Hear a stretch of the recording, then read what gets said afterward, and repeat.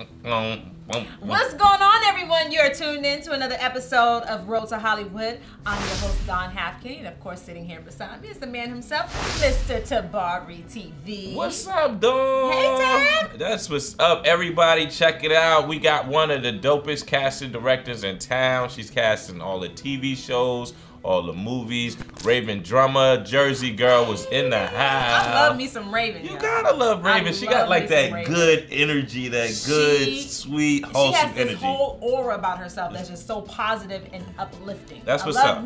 Hi, Rhavynn, I love you. Fuck me, girl. Okay. she definitely came down here with her energy and gave us a lot of information. So y'all sit back, tune to this episode of Road to Hollywood. Peace, peace, peace.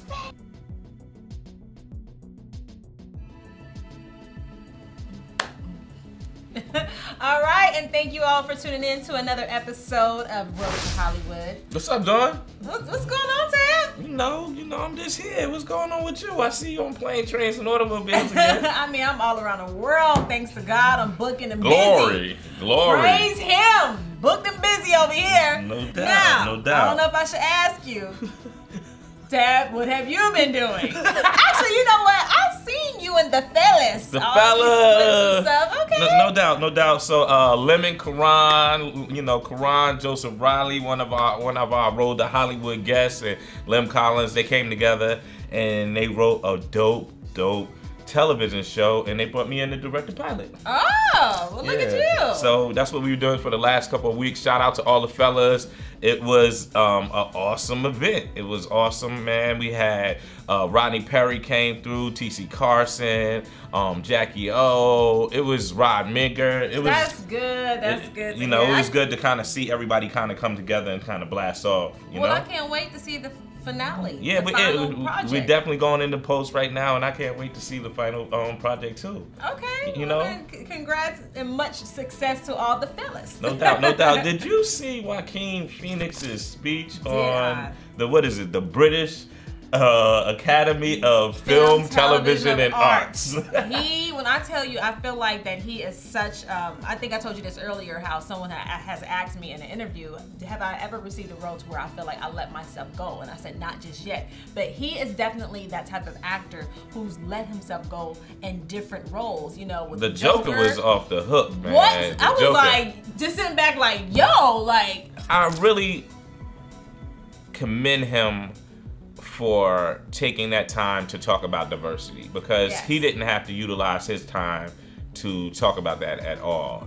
Just like he said, he's on a different level. He's a white man, and he was saying how that they have to kind of break the change in the system. I know even in Atlanta, there's been some shows that I've been, and I'm the only black person in the room, and it like bugs me out, because I feel like if you're in Atlanta and I'm the only black person in the room, then there's definitely a systemic, plan to that, and sometimes I'm blessed to get the information, but it's like, man, come on, we have, directors, producers, showrunners here also, and I really feel like, I hope this triggers an opening for, more diversity in film and television. Yeah, I totally agree with you. Yeah. So one of your favorite people came down here, Rhavynn Drummer, and dropped some jewels on us, gave us some jewels about, her casting process. I love Rhavynn for the simple fact that I feel that she really does want to see Atlanta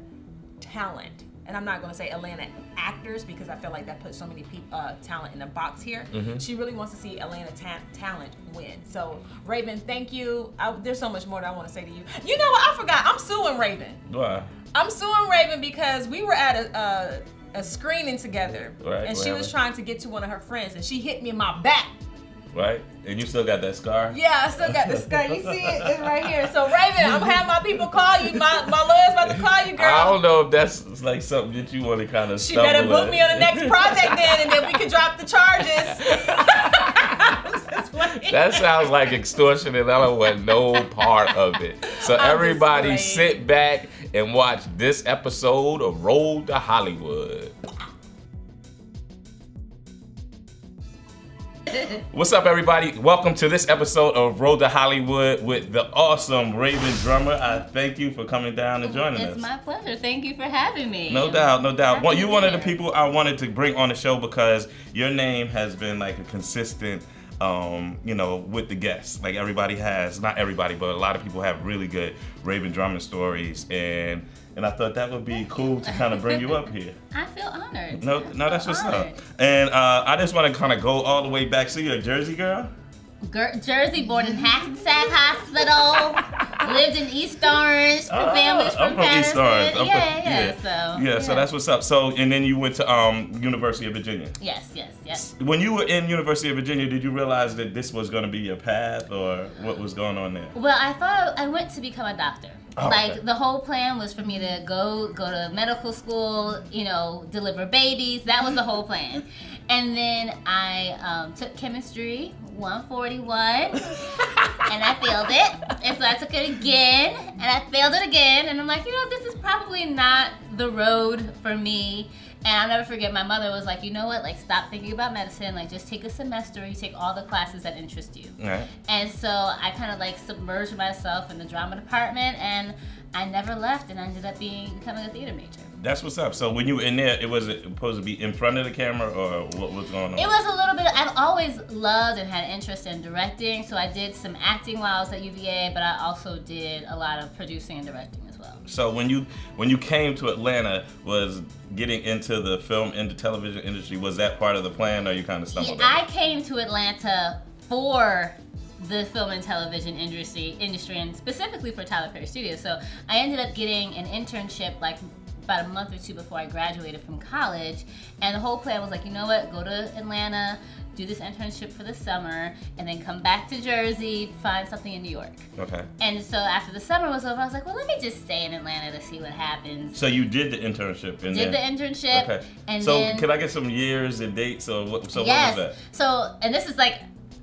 to give you very specifics, I graduated college May 20th, 2007. Okay. I moved to Atlanta June 1st, 2007, so like exactly 2 weeks later, and started working June 4th. So you were with the Krog Street crew? Yes, I was with the Krog Street crew. Okay. And so when I came in, we were on House of Pain, the first season, 100 episodes. Okay.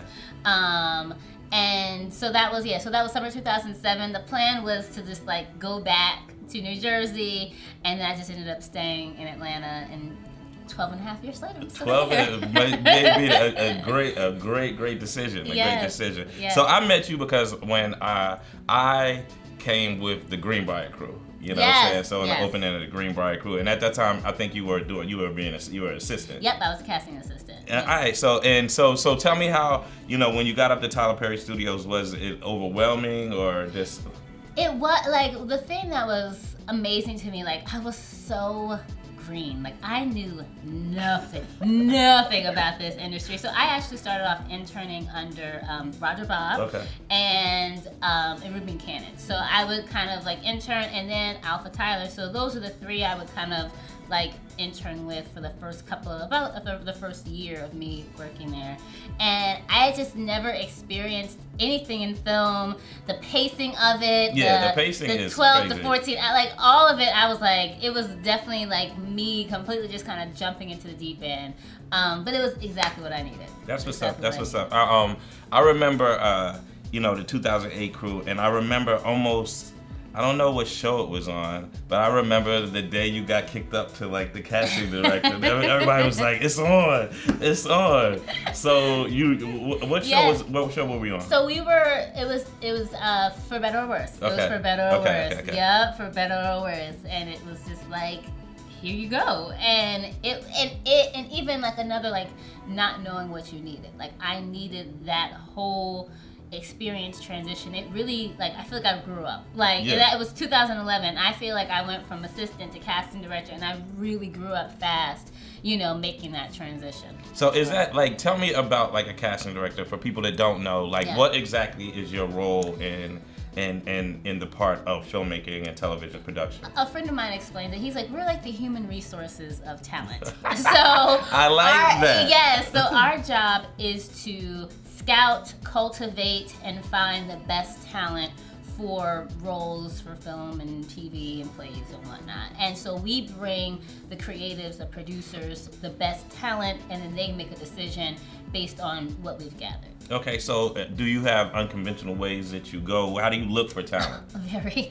I mean, I have done everything to, our traditional way is, there's a service called Breakdown Services or Breakdown Express, and agents can submit their talent for roles that we release. Or there's also Actors Access, so if you don't have an agent, you can submit directly to us via Actors Access, and I'll post all the roles that we're auditioning on Actors Access so you can see them. Other untraditional ways, like I've gone to YouTube, I have gone to like barbershops and gyms and you name it, looking for talent. So yes, so we have to get creative sometimes. Does that become overwhelming that people are always kind of at you to get roles? You know, I say it's a lot of information at once. Like, for instance, we're getting information from producers like about what they're looking for, and then we're getting information from the agents, and then we're getting information from actors, and then it's like Instagram and Facebook and email. So it's a lot of people coming at you and asking about, like, hey, can I come in for this, or can she read for this? So it can be overwhelming. I think at this point I've kind of learned how to pace myself and how to navigate through it. Yeah. So I mean, I was looking at your IMDb, and you know, within I know, you know, up at the studio it's always like lightning in a bottle. That's what I used to call it, because it's this, you know, it's show after show after show. But your discography has, you know, just multiplied substantially in the last couple of years. Yeah. Even when I was working as a casting assistant, like I remember having a conversation with Alpha, and she was like, you know, the amount of TV or films that you've done as a casting assistant, like she hadn't done that in like years. Yeah. You know, and it's just because of how fast we work. So I've lost count of the number. Now, I haven't been up there in years, but I was at a point of like over 300 shows and 5 movies in regards to my short stint there, and it's just like such a intense learning ground. I feel like I should have been paying them for the amount of you know, stuff that I was, you know, involved in. I remember when there was a cake for like 700 episodes, and that was like 4 years ago. So like, it has to be in the thousands by now. I just don't know what that number is. Is there a different are you just looking for talent?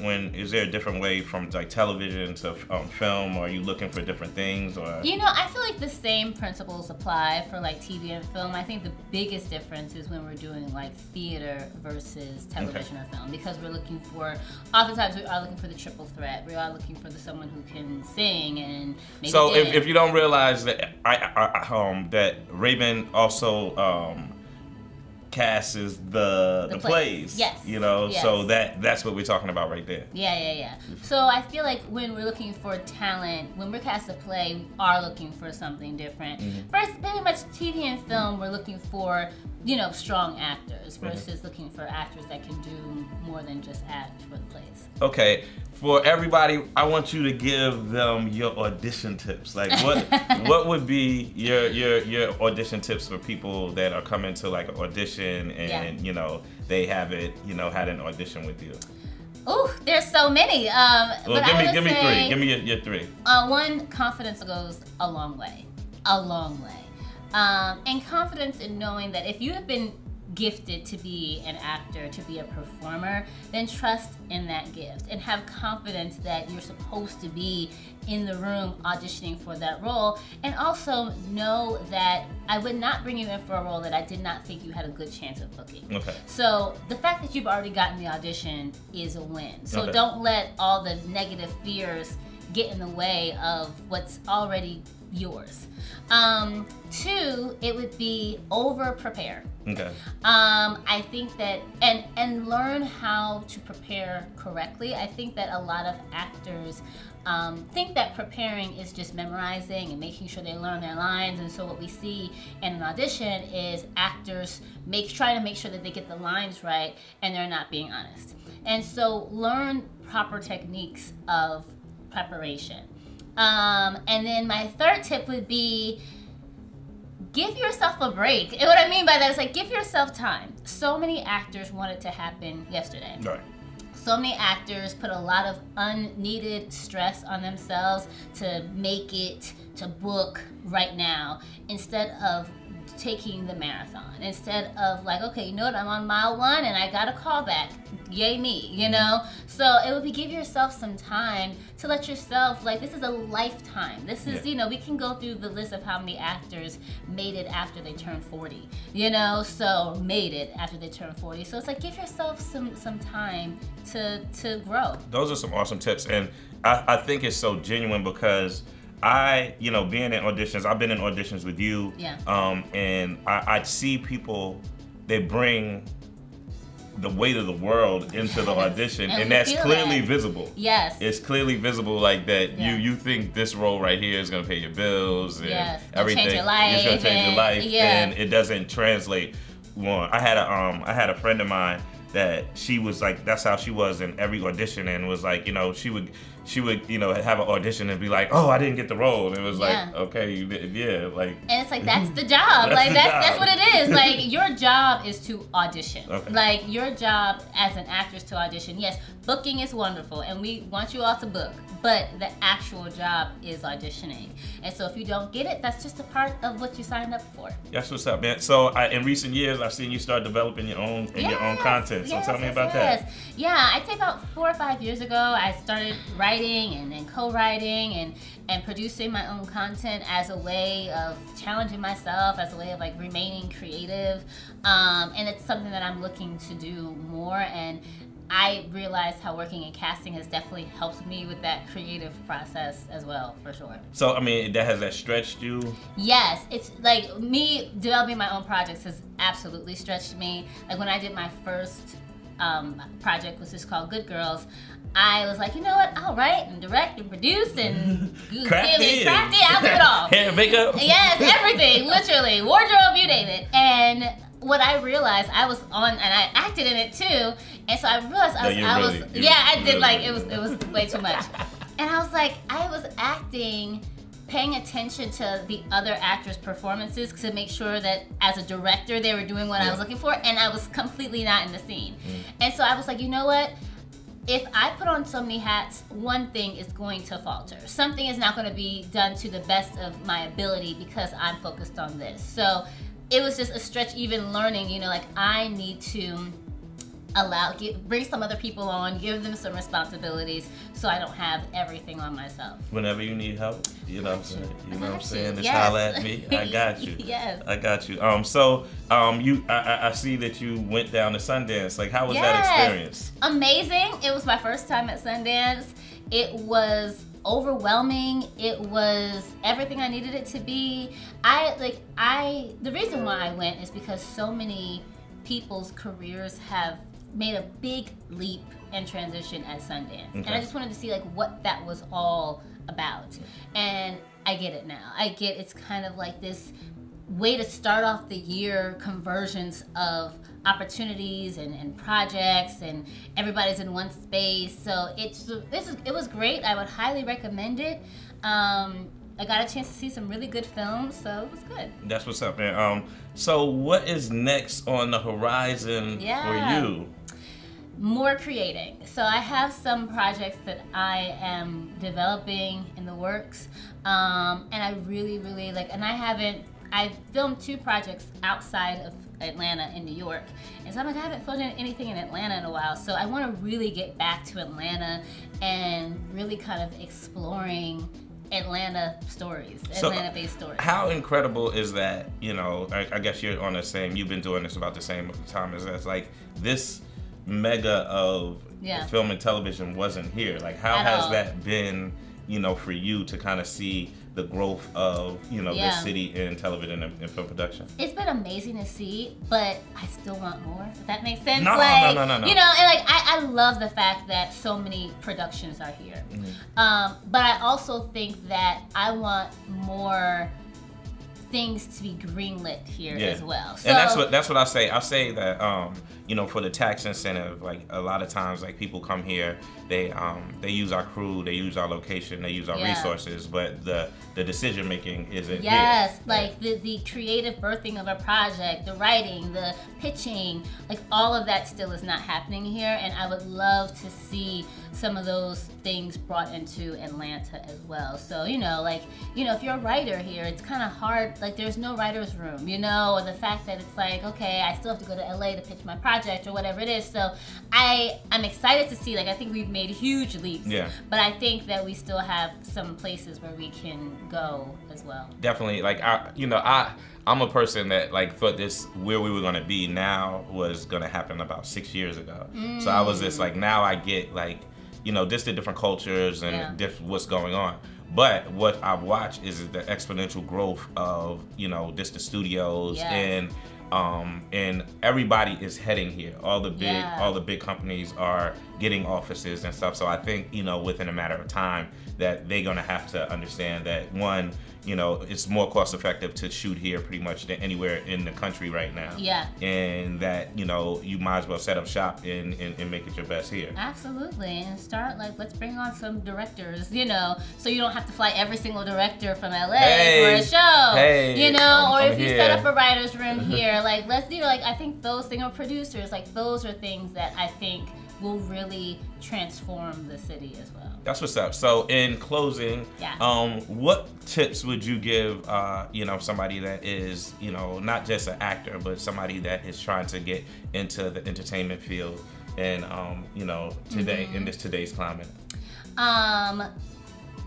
Produce your work. And this is something I have to tell myself too. It's just like, get it out there. And I think like that's something that I learned at Sundance. Like, I'm looking at people who finished. That's what it is. Like, whatever they set out to do something and they finished. And you're going to learn something, even if your project doesn't end up getting Academy Award or Emmys, whatever it is, like, you will absolutely learn so much in the doing of it. And that is the point. That is the point. So, but I think in order to learn that, you have to do. So get to that project, get to writing it, get to filming it, get to producing it and marketing it, and then learn as you go. Yeah, with me, you know, that's what I did, like right in the middle of, you know, PAing at TPS. Like I made Breaking Up Is Hard to Do, and you never know, you know what I'm saying? Like, you know, in the situation with that, we struck a little bit of lightning, and it definitely was that. It was going to the film festivals, learning how to market, learning how screenings, and seeing how all of those things like come together. So I think that is some wise information. Rhavynn, I really appreciate you coming and hanging out with us, and Dawn definitely told me to tell you what's up. Hey, Dawn. But yes, this was an awesome episode of Road to Hollywood, and I thank all you guys for tuning in. See, I got you off the hot seat. Yes, I enjoyed that. We're back. I told you, man, Rhavynn be giving us the jewels. Rhavynn is the truth. No doubt. And I want to thank Rhavynn Drummer for coming down here, you know, taking time out of her busy schedule to spend some time with us and give us information and give information to the people. Absolutely. I mean, I don't have anything else to say. She's the truth. I love her, and she is heaven sent. No doubt. And Dawn said she'll see you at the next audition.